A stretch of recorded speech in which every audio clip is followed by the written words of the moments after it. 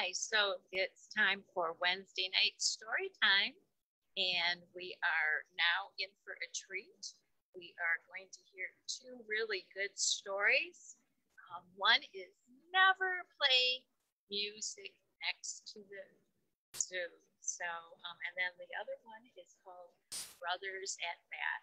And it's about a family that has 16 kids in it, and they have enough brothers to field a whole baseball team. So let's enjoy.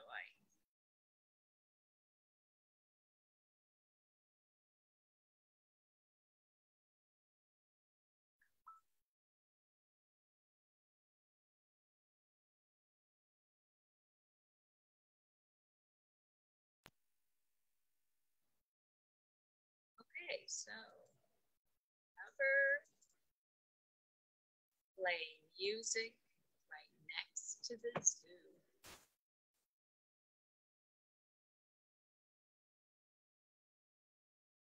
Never play music right next to the zoo, illustrated by Leeza Hermandez. And it also is kind of cool because it also has some music. You can check it out. It's available through the Electronic Public Library in a kit. Very cool.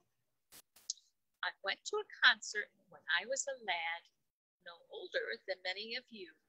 I sat with my sister, my mother, my dad, at a bandshell right next to the zoo. You ever gone to the zoo for a music concert? And here's a bunch of people, and it says free concert tonight. There's a snake on the lamppost. Kind of cool.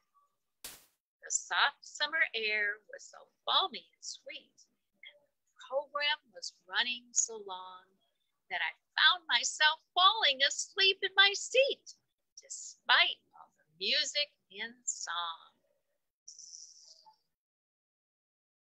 There's the concert going. With the animals, what's going to happen, do you think? All at once, the conductor erupted with rage. A band of wild animals was storming the stage. Oh no, there goes the music, and elephants and raccoons. And there's, I see, goats and monkeys, and oh my gosh, look at this. Oh, children, remember, whatever you may do, never play music right next to the zoo. They'll burst from their cages, each beast and each bird, desperate to play all the music they've heard. Oh my gosh, that would be quite a dilemma. The lions and the elephants, the bears and the raccoons will steal away the trumpets, the flutes, and bassoons. Oh, there she is, fighting them off with her stand, music stand. Replace the musicians and chase them away. Oh no, not a good place to stand on the tooth of a lion's mouth. Then they'll sit in the band shell and play. Oh my gosh, look at that elephant. The monkeys play fiddle. The bison plays bass. Percussions were manned by the camel. Oh my gosh. The yak played the sax until red in the face, a surprisingly musical mammal. Wow. The bonobo played the oboe, the ferret the flute, the jackal attacked the bassoon. Oh my gosh, look at them. The hippo had chosen the tuba to toot by the light of the silvery moon. Siberian tigers, look at them. Mongolian goats. Superabundance of bestial notes. Oh my gosh, who's gonna eat her music? Oh my gosh, pictures of the animals. Wow, this is quite a deal. As the animal orchestra filled up the air with chaos, confusion, and clatter. The audience calmly continued to stare as if nothing at all was the matter. I'm just enjoying their music. I trembled with terror, suppressing a scream, while my parents just sat there enraptured. Oh, how I wish it was only a dream, and those creatures all safely recaptured. But since by the music I'd grown less afraid, oh my gosh, music like he's having fun, I decided to sit back and watch while they played. There he is, and there they are. Wow, look at that orchestra. Woo-hoo. They finished, and each put his instrument down, then bowed and descended the stage. Each shed his tuxedo for evening gowns. There they go, and hurried back home to his cage. Oh my gosh. That's quite a trick. Wow. Then each reminisced, so grateful and glad, so full of contentment and pride. My mother, meanwhile, strolled away with my dad, but my sister remained by my side. Why is his sister there? She tugged on my sweater and spoke in my ear. You'd better wake up or we're leaving you here. Oh, children, remember, whatever you may do, never play music right next to the zoo. They burst from their cages, each beast and each bird, desperate to play all the music they've heard. No, never play music right next to the zoo, and pay strict attention to rule number 2. Bear it in mind for the rest of your days. What's rule number 2? Can you guess? Don't fall asleep when an orchestra plays. Okay, so hope you enjoyed that story. So can you tell me what happened in the stories? What do you think really happened? We went through it all this thing, all this he's talking about. He's going to the zoo and they're supposed to play some music. So he's there.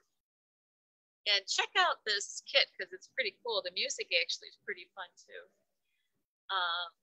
So he went to the zoo with his mom and dad. And then what happened? Yeah, he fell asleep. And he's listening to the music. And then something happens. So tell me, did he just dream that the animals took over and they went on stage? Did he just dream that all this stuff happened? Or did it really happen? Can you tell me? So if you have an idea of whether or not all of this stuff really happened or if it's just his dream, make a comment in Facebook or tell me what part you liked.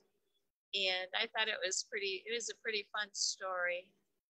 And so apparently his parents didn't care. They were all pretty calm about it, and he decided to just enjoy it all too. So was it a dream, or did he imagine it, or does it matter? if it's a dream? Does it matter if he imagined it? So anyway, hope you enjoyed that story. And it's by really popular author Leeza Hermandez. It's illustrated by Leeza Hermandez, but it's actually written by John Lithgow. He's pretty fun. We've got a number of his books. So, and then the other one is, I'm going to read, is about, I was really impressed. This is spring and it's, baseball coming up. So, baseball. So it's Brothers at Bat. And this is based on an amazing all-brother baseball team. So this is the picture. And again, it's among our collection. This is a nonfiction collection, so it's a picture book. But it says, for the Aceras of the past, present, and future. So this is, that was the name of the brothers. It's really more of a bus with all their baseball equipment on top. When winter's chill melts into spring, back doors swing open and slap shut as children just home from school run outside, mitts, bats, and balls in hand. So that's what they're doing. All running outside in the spring. In one New Jersey town near the ocean, back in the 1920s and 30s, you could hear the same doors slam over and over. 3 brothers raced out. Slap, slap, slap. Out went 3 more. Slap, slap, slap. And more. Slap, slap, slap. And more still. Slap, slap, slap. So this is all these boys. It sounds like a fairy tale. 12 baseball playing brothers. But Anthony, Joe, Paul, Alfred, Charlie, Jimmy, Bobby, Billy, Freddie, Eddie, Bubby, and Louie Sarah were real. They had 4 sisters too, Catherine, Florence, Rosina, and Frances, and a white dog named Pitch. The sisters didn't play ball. Back then, most people thought sports were just for boys. Interesting point of view. So, anyway, the Sarahs had so many kids that they slept 2 to a bed and sat 3 across in their outdoor bathroom. Oh my gosh, that's the 20s and 30s. They ate dinner wherever they could find a seat. Even on a baseball field, there were more boys than positions. But that didn't stop them from playing.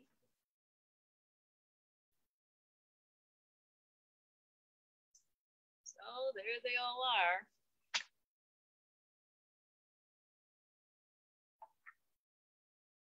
Baseball set the rhythm of their lives. Every spring, Freddie said, you would take your glove out, go in the yard, and play. Neighbors couldn't recall a time when there weren't the Sarah boys outside, tossing the ball, hitting it hard, racing around with the young ones, watching, wishing they were old enough to play. Their high school baseball team had an Sarah on it 22 years in a row. Oh my gosh.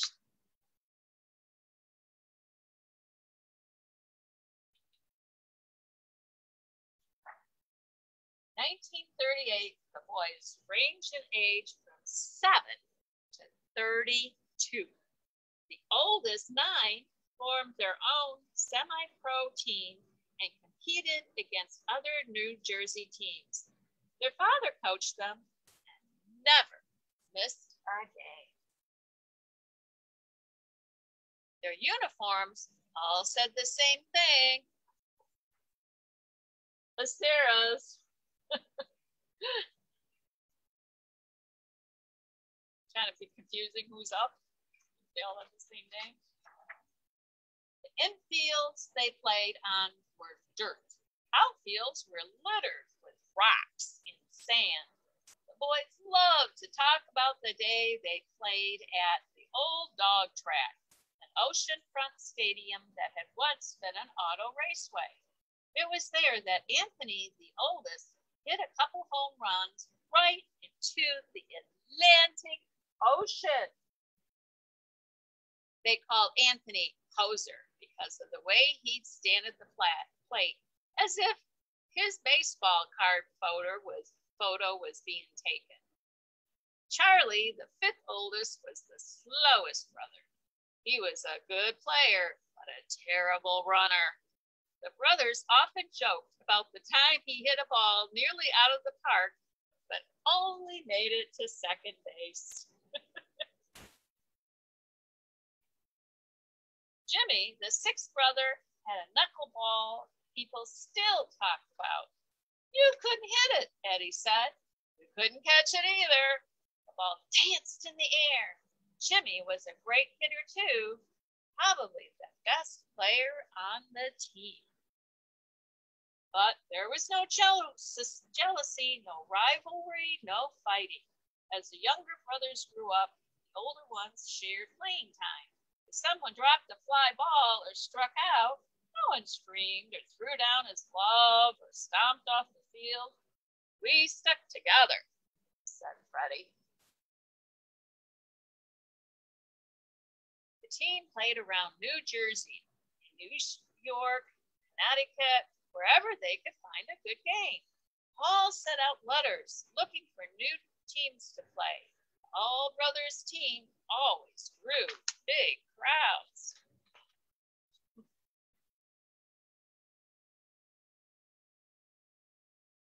Well, a good thing if you can draw a big crowd. Make some money for the baseball team. In 1930, at the New York World's Fair, the Sarahs were honored as the biggest family in New Jersey. They were taken to the Newark airport where they boarded a plane and were flown over the fairgrounds. They couldn't believe it. No one they knew had been on a plane before. Most of the people at the World's Fair, looking up at that small plane in the sky, had no idea there was a whole team of brothers aboard.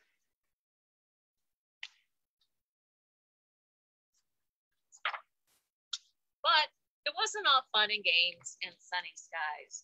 Their darkest day occurred on the field too. Freddie was on third base in a scoreless game. Alfred was at the plate. He touched his shoulder, the signal that he was going to bunt. Then things went wrong. Pitch came in high, and somehow the ball bounced off the bat and hit Alfred hard, right in the face. They rushed him to the doctor, but he lost an eye. For the next few months, Eddie took Alfred's place as catcher. Everyone thought Alfred's baseball days were over. But when you have 11 brothers willing to throw you balls in the yard, gently at first, then a bit harder, you get your skills back. You get your courage back too. Alfred was soon wearing the Sarah's uniform again. He was a pretty good catcher for a guy with one eye, said Freddie. In the 1940s, something pulled the brothers' attention away from the baseball. Can you guess? 40s? American soldiers were fighting in the Second World War across the Atlantic. That same huge ocean Poser had hit his baseballs into. Battles were raging, soldiers were dying, but the brothers knew it was important to fight for their country. The team disbanded as six Sarah brothers joined the service. Jimmy was the first to go. He, Charlie, Eddie, and Bobby all served in the Army. After Billy joined the Marines, Freddie did too.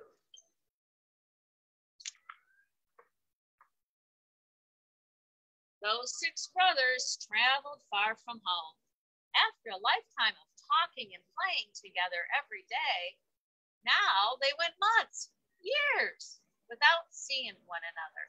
They longed for the salty stew smell of the Atlantic Ocean. They dreamed of their childhood home, of the back door slap, slap, slapping as they ran outside to play, and of long afternoons throwing a ball in high, soaring arches from glove to glove to glove in a field full of brothers.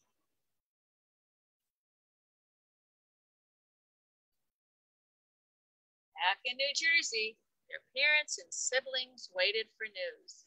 It took a long time for letters to reach them from overseas. There was a lot of time to worry. When the war finally ended, everyone was so happy. Eddie, out in California with the Army, was so excited that he went up to women he didn't even know and kissed them. Apparently didn't get slapped. Many American soldiers died in World War II, but the Sarahs were very lucky. One by one, all six brothers returned from their time in the service.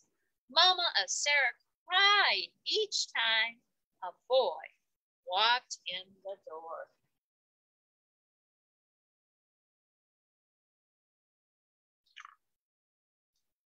By the summer of 1946, the family was ready to get back to baseball. They were all older, of course, and Poser's heart had grown weak. So now he coached the team. They joined the Long Branch City Twilight Baseball League, and over the next 6 years, won the league championship 4 times. Every Sunday, crowds filled the stands to watch the all-brother team play.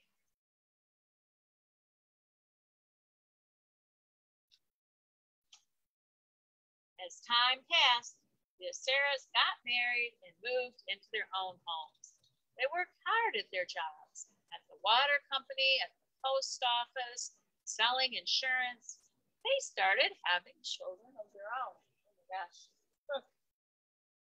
16 kids, having kids. Wonder how many they ended up with. 1952, they played their last game as a team, but they had already made history. History? It's true. The Sarah brothers were the longest playing all-brother baseball team ever.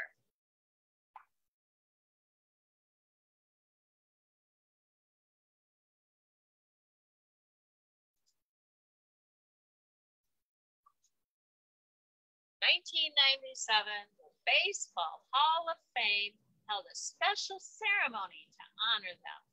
Only 7 were still alive. Paul, Alfred, Bobby, Billy, Freddie, Eddie, and Bobby all made the trip, along with more than 100 relatives, including their sister Frances. Jimmy's son donated his father's uniform and glove, which were put on display right there in the same museum that honored Babe Ruth and Ty Cobb and Willie Mays. They treated us like we were kings, Freddie said.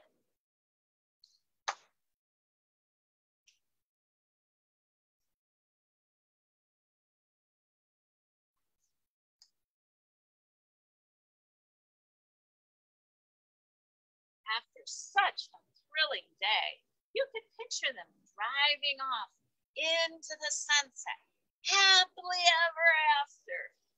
But their bus broke down. They could have sat on the curb grumbling in the summer heat.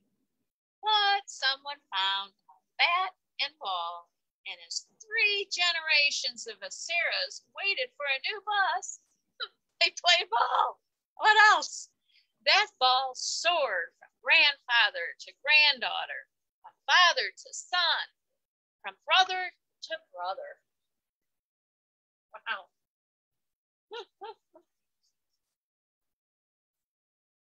Having to have a bus to take the family. Yeah, here's a picture of them. According to the National Baseball Hall of Fame, from the 1860s into the 1940s, there were 29 baseball teams made up entirely of brothers. The Aceras played longer than any other. They were fortunate to play at a time when there was great interest in hometown teams. Local games were a source of enormous community pride. The story of Long Beach, New Jersey, is seldom told without a mention of the Acera brothers. Came across their story when my husband and Bobby, Acera's son, Rob, found a much-needed recreational baseball league in our town. I learned about the brothers' amazing history, and I wanted to tell their story. I discovered that one brother, Freddie, lived nearby. Nervous about intruding on a stranger's life, I called to ask if I could interview him. Without hesitating, Freddie explained he had an open-door policy for dinner. He cooked for his brother Eddie, other family members, former co-workers, and any hungry friends there might 3 nights a week. He suggested I come on Tuesday, pasta night. It was a night of spaghetti with Freddie and Eddie. They recalled some very specific details with sharp accuracy. When talking about Alfred's time at bat on that disastrous day, Freddie remembered wondering while standing on third why his brother was bunting. Listening to the brothers relive their glory days has been a deeply satisfying treat and a vitally important part of writing this book. Throughout the process, the good people in the research library at the Baseball Hall of Fame were also of enormous help, especially the director of research, Tim Wiles. An awesome late innings assist from Mary Bello. When the Acera brothers achieved is remarkable. But when you meet them, what impresses you most is their strong sense of family and pride. Jimmy's daughter Pat said, we're all raised to be team players, no matter what situation we were in, at work, at play, at war, in relationships. You carry that spirit with you, and it's part of you. That spirit was inspired in everyone who knew the Acera's brother. So, hope you enjoyed this story. And I hope you enjoyed this story time. To me, it was, I enjoyed both of those stories. I don't know. Maybe it's not a bad idea to play music next to a zoo. I think it'd be kind of fun watching the animals play instruments personally, even if it's in your imagination or if it's in your dream. Again, this is Bonnie Baldo. Wishing for you and hoping for you a happy and healthy day. And thanks. Don't forget, tomorrow is Grandma Reads a Story at 3:30. And leave a comment on Facebook just to let me know that you heard the story and that you liked something about it. So take care. Goodbye.